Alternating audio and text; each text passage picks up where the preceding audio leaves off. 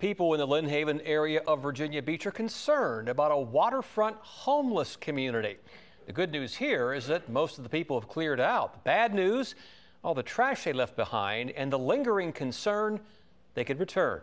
10 Acre Side's Andy Fox is here with what's being done in hopes of preventing that from happening. Andy? Yeah, Tom, when we got out to the Brooks Green Commons neighborhood on Potters Road, we could see the problem real quick. Lots of trash and scattered belongings from the old homeless site and new boats on the water, marking the beginning of a floating homeless flotilla.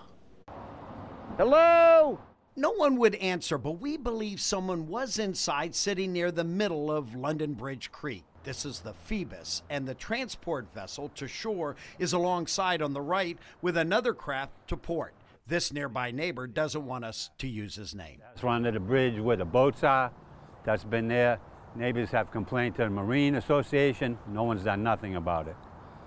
They've even had drones over there taking pictures of them, which no one has done anything about that either. And let's not forget about the homeless barge with an American flag and the sunken jet ski out there, too. I don't think they should be allowed to stay underneath the waterway like that.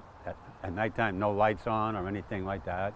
No visibility to anybody. Not that it's used much, but you know, that's a waterway, that's a river. One of the boats looks very familiar from our report on March 20th when we met Chris just up the creek. It's a place where I can just go be at peace. I like to read, so I do a lot of reading. You know, I come out here, I cook every once in a while. Today it appears the camp is not what it was. You could just hear them yelling and screaming at each other.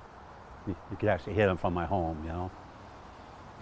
That was about it. We got rid of them within a week. That was good. Left behind a lot of trash, belongings from where the homeless camp once stood. Also left behind this pickup truck, abandoned. My neighbor has called the police on it about 3-4 times. No one's done nothing about it. So we also called police. They green tagged it on October 4th and promised us it will be towed soon. Now, we're keeping our eye out on this one. I'm told this is the way homeless flotillas begin, one boat at a time, and efforts are underway to remove the Phoebus in the very near future. We'll keep you posted on that. I'm Andy Fox, 10 on your side.